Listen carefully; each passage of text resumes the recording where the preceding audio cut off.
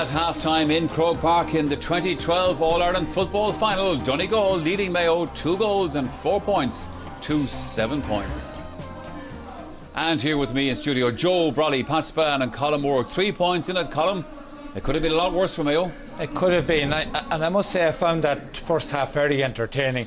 I think we all said when Donegal went 7 points up after getting 2 goals, oh no, it's not going to happen again. But I think Mayo's efforts in recovery have been heroic. They've shown fantastic character, and they've got great points there from Enda Varley and Michael Conroy, and really the likes of Alan Dillon and Kevin McLaughlin and Donald Vaughan have been inspirational when it looked as if Donegal were just going to overrun them. It was like a big steamroller there at times, and maybe the only thing that Donegal haven't planned for ever is to be 6 or 7 points up in the first 10 minutes of the final, because I'd say the plan for everything else. But Donegal have lost their grip. Why Michael Murphy has come out and why they have stopped kicking the ball into him.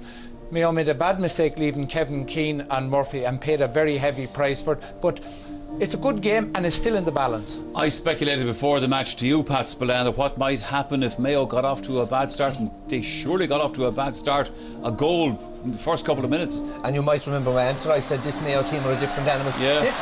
This goal came from, it didn't come from the blackboard, it didn't come from the training ground, it came from good, simple, old-fashioned, direct football where you play the ball in long to your, arguably your best forward, Michael Murphy. And as Colin alluded to, I mean, it was a mismatch. I can't understand why Ger Cafferty wasn't initially given the role of policing Michael Murphy. But in the first couple of minutes, Donegal were playing this direct ball. Murphy was winning it, McFadden was winning it. Great hands, hasn't it, Pat? And then for a strange reason, they sort of abandoned this long direct ball, and Michael Murphy has either been brought out or himself has dropped out. So it's been an enjoyable, it's been an entertaining game. One of the things that intrigues me about Donegal is that they have a tendency to sit back on leads and be a bit casual. After 7 minutes in the Kerry match, they were 1-2 to no score up, and they didn't score again for 15 or 16 minutes. And today again, 2 goals and 1 point, 7 points up after 11 minutes, and they sat back and went 16 minutes without scoring. It's an enjoyable game, though, Michael. I'll tell you an interesting thing about it. For the first time all year, Donegal are jittery. You could sense that. When they had that lead, the unexpected lead, the 2 goals and a point, and I mean, at that stage you thought, I mean, somebody behind me said, Mayo have collapsed during the parade this time. But there's no collapse on at all.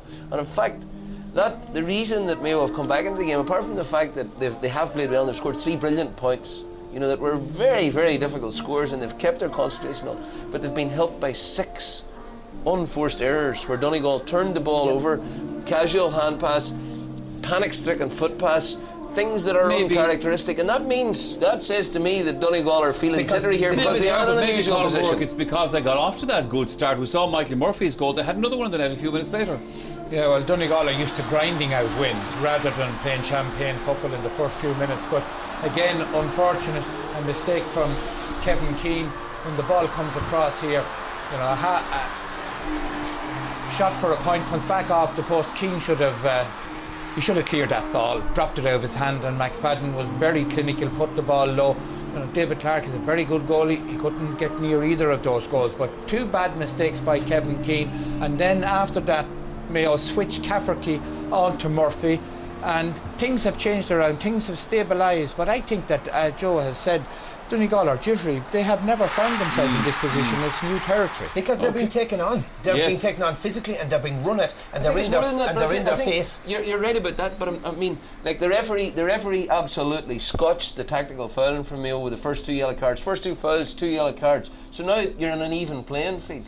We have another break to take here on the programme. More reaction to that first half straight after that. Now also there's a chance for you to enter our special competition because you might be heading to New York.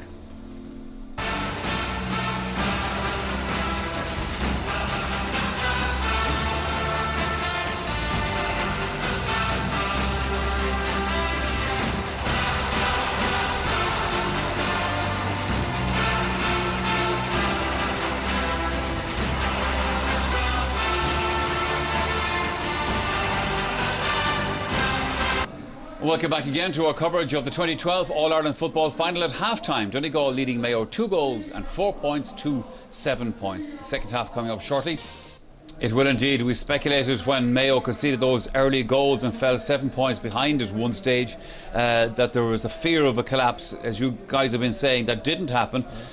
But they had to kick some great points to get themselves back into this match. I mean, they went 15 minutes before they got their first point from play. But boy, did they kick some fantastic points. And Kevin McLaughlin stayed his ship with a fantastic point from 40 yards. And all these kicks are all difficult. They're from long range, they're from difficult angles, and there's guys coming down on the kicker. This is Mickey Conroy. Now watch when he kicks it. Like, there's two guys going down in his boot. It's a brilliant kick. I mean, and Mayo are having more success when they come down the wings, like they did against Dublin, and shoot from outside that D. They're very effective and great points. An issue that's emerging now in the game is that Mayo are blocking up the central column to their own defence, which is making it very difficult for Donegal to play their preferred running game.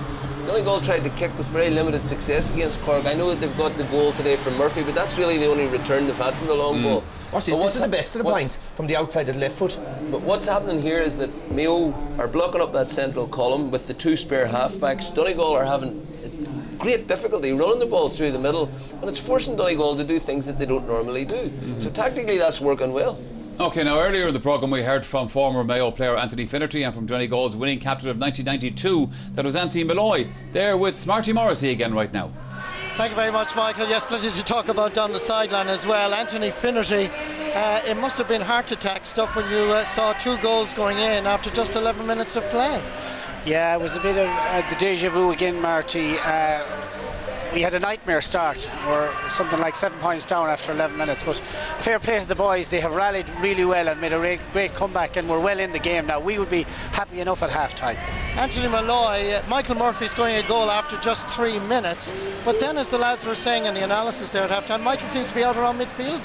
Yeah, well, you know, we got off to a dream start, really, and, you know, all over the pitch, like our back settled terrible well, like we were good in there, and we were playing the ball in quickly, the long ball into Michael Murphy was working.